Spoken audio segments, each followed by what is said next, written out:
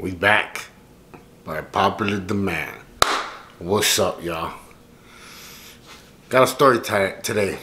Story time with JC. I'll tell you about the most lit yard I was on. It was the worst time of my life, but at the same time, it was the best.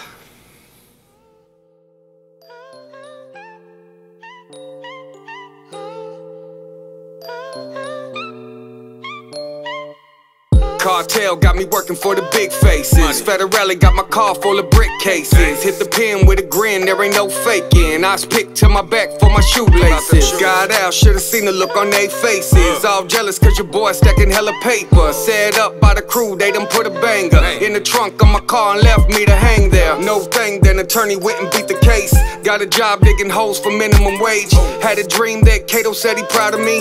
Stay here, don't leave, keep doing your thing. Quit the drugs, but you know I went back to selling, 6-time failing. I went back to prison, got my head right, got my bread right. Push these weights like a kilo in a tailpipe. Trying to do right, I got a mission. Trying to get back to my boys in the prison. The old me's gone, I ain't never gonna miss them. From wrong to strong, stay true to the vision. From wrong to strong, from wrong to strong, from wrong to strong, from wrong to strong.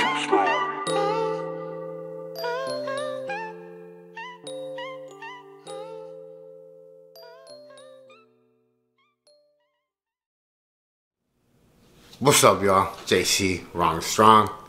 If you're new to my channel, don't forget to subscribe, hit the like button, hit that bell, share with your loved ones, tell somebody about it, you know what I'm saying? Support a homie.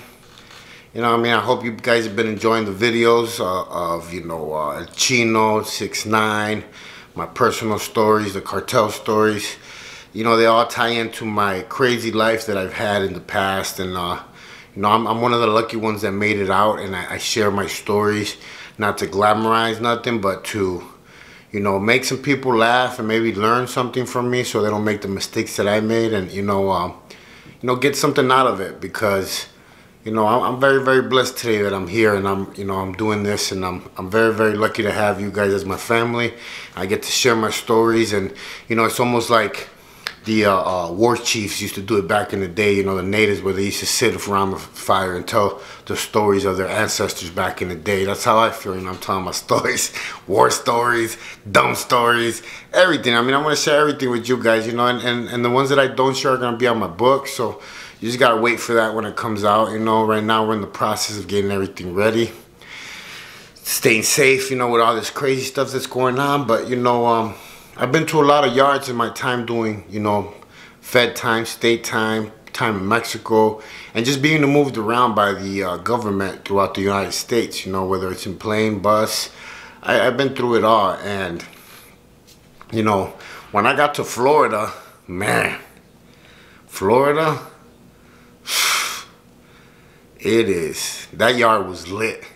And when I say lit, I mean shit was going down, but there was cell phones, DVD players, and I got another story on that one. That one's actually, I told my grandma to save that one for another day, but DVD players, spice, liquor, weed, shrooms. I mean, they had Molly, they had all types of, and just to tell you, this is how crazy it was, because I've been around drugs my whole life. Like, I've been, you know, around selling them and all that shit, but like when I first came to Arizona, I didn't even know what crystal meth was. Had never seen it, never done it. Hadn't made it up to Chicago yet. And when I got to that Florida yard, I didn't know what spice was. If you would have told me that dudes were like falling out and going into convulsions after smoking that shit, I would have never even took a hit off of that shit. But I did. I did. And oh my God, it was like the worst feeling ever. I had to go to the yard. I was paranoid. I thought that people were coming. I couldn't keep massaging my chest. It was a trip, man. But nah, man, when I got to that yard in Florida, I gotta say, them Florida cats, ride or die, man. There was some good people out there, some good brothers from Miami, Land Kings, a lot of Haitian dudes, good dudes, man. A lot of dudes from Pensacola. Shout out to TY. Man, like it was crazy, man. I had, and what I say it was the worst and the best time of my bid is because when I first got there, it was my first steps of transitioning into me not wanting to gangbang no more, not wanting to be part of the organization no more. I didn't want to be, you know, there's a saying in the Land Kings, once you're a king, you're always the king, but I just didn't want to be involved with the politics no more because I was actually at a point in my life where, you know, I was going to school. I had got my GED, something I never would have in my wildest dreams think that I could get because of, you know, the math, the algebra, the essay that you have to write at the end and all that stuff. So like, I started really believing that, you know, I could do something with my life. So, you know, I got my GED and I started spending a lot of time in the education department. I mean, I could show you a picture of the amount of diplomas that I got when I was on that yard. It was crazy. I think it was over 25 diplomas from how to do taxes, public speaking, Toastmasters, typing 1, 2, and 3. I mean, it goes on and on and on. I even tried to get a job at the library. Then, while I was there, I got certified as a personal trainer, and then I started giving the class there as a certified trainer. And, you know, I'll never forget how, you know, my boy TY, shout out to TY, man. That's my dog right there. He's from Florida. He's from Pensacola, and, you know, he's the one that pushed me a lot, man. He used to call me fat boy all the time. He was ripped. He was ripped, had six-pack. He was always working out, doing dips, you know, a fucking monster. And always gave me a hard time, you know, because I was still a little bit chunky, you know. I was holding a little bit of weight, and you know, I worked in the kitchen, so I wasn't eating the best. you know how they give that cake in there, and you know, he pushed me, and I started doing it, you know, and it was it was a good yard for me to be on because I met some really good cats.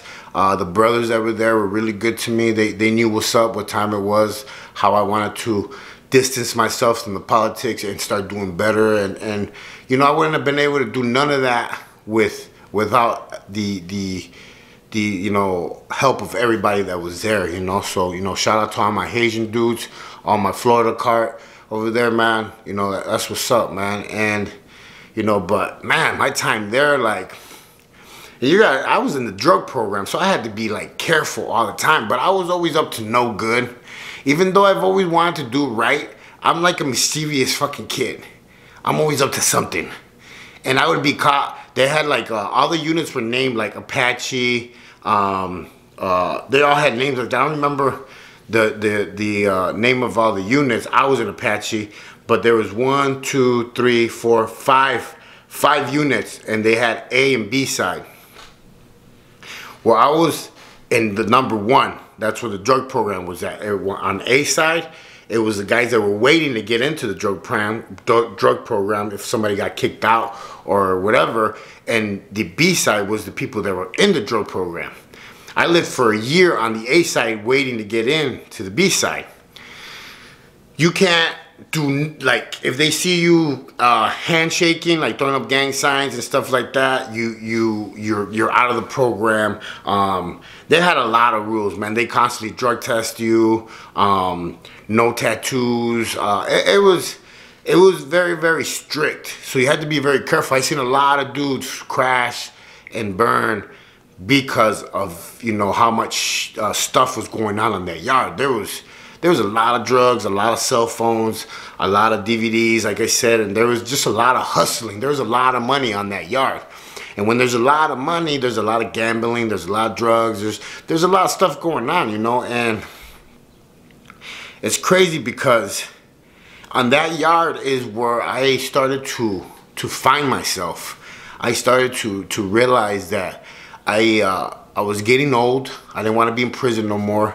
I didn't want to be gangbanging no more. I had, you know, friends in every, you know, in Florida it was a little bit segregated, not too much, but there was a little bit of it just because, you know, the Peckerwoods were there. There was a lot of them that have about 4 tables. Tango Blast was fucking deep right there.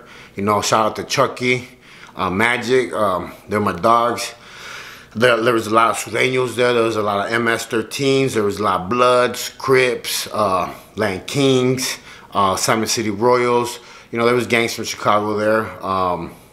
I forgot what the name of the Haitian gang, but all the Haitians sat together. But it was some really good people there, man. And it was always popping. I'm talking about cheesecakes for sale. There were tamales, cakes. There was always something being sold. There was, even when we went out to the yard, they had the candy man out there with the yards. For 1 stamp, you got 3 candies. It was always popping, man. And it was like a good place for me to get my mind right and actually come out, you know. And, but the spice, it was crazy, man. I seen so many dudes like take 1 hit and just fall out, start shaking, and it was crazy because, you know, you see that and you would think that, oh, I'm not gonna do that, you know what I mean? I don't want to be that dude right there. Like, what are you doing? But you still do it, and that is the mind of a very sick drug addict. That is the mind of a very sick drug addict, because you are trying to alter your mind to feel a different way, even though you see a dude on the floor going into convulsions. You know how many people they rushed to the hospital? How many people they air vac? Like, it was crazy. I think the one that everybody wanted was the Black Mamba. Like, it was crazy. I mean, I'm not gonna lie, for the first year that I was there, I was fucking around. Like, I was drinking. I drank for my birthday, got messed up.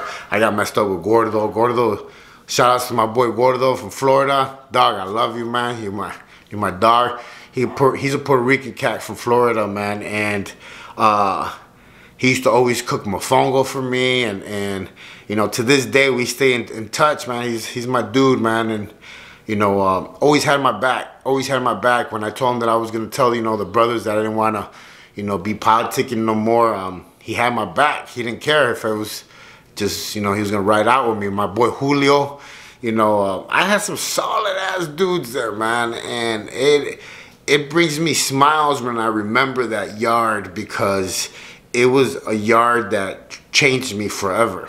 It made me become somebody different. And I've been to other yards where the yards actually make me turn into somebody like worse, like a monster, like a lot of violence, a lot of stabbings, a lot. Mexico made me go a little bit more on the deep end. You know, all the drug use and the stabbings and all the work that I had to put in to actually, like, you know, prove myself. And you know, I actually have planned to do a video on that for Friday, but. You know, that yard changed me into a better person. You know, I started going to church, I started going to education, I started, you know, reading a lot, and that's when my whole life started to turn around. That's when my pain was not there no more. It was starting to change into something else.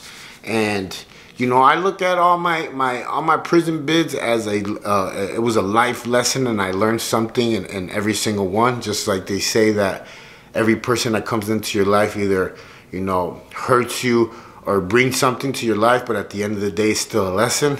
That's the way I look at every yard I've been to and everything I've done, man, because if it wouldn't have been for that, you know, I wouldn't be here right now, and I wouldn't be as blessed as I am and as hardworking as I work every day and all that stuff. So, like, you know, shout outs to Florida, man.